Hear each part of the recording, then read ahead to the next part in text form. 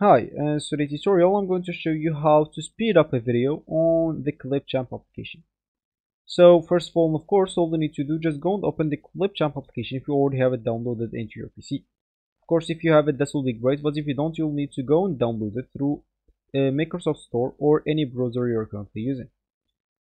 Of course, if you are a Windows 11 user, you will find it already downloaded into your PC per default. If you are not, you will need to go and download it. And of course, the download steps must be easy because you must have been downloaded something in your PC before, and it will be the same steps. And once you do that, of course, once you download it, you'll need just to go and open it up, and we'll just wait until it opens. And open it, make sure to open it as I'm going to do to follow the tutorial steps. And once you are here, this normally will be your home screen or your main screen.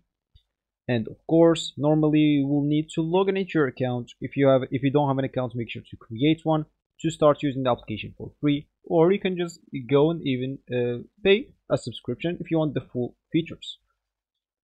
Of course, here you can actually start editing a new video, or you can just record something here in this application and start editing on it, or you can just choose some of their templates right here. As you can see, there's a lot of templates.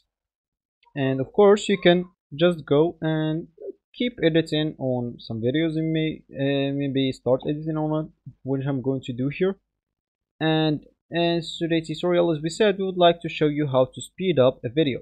So we just delete all of those like small trims here, and let's just add a video from the beginning as it was here. So that will be our videos, and we would like to speed it up.